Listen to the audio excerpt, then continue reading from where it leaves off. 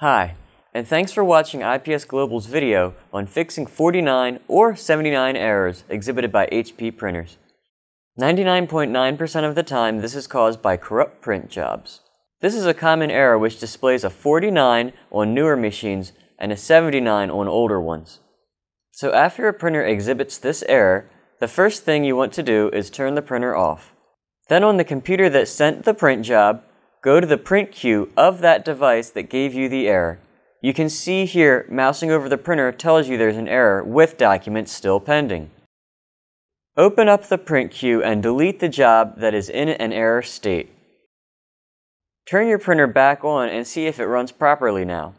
If the queue sits for too long, this may not work properly, in which case you will want to turn off the printer again and delete all the jobs in the print queue.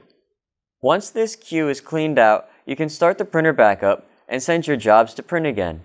Please keep in mind that to clear the print queue, you have to be using the computer that sent the job.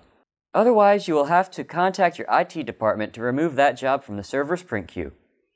Thanks for watching.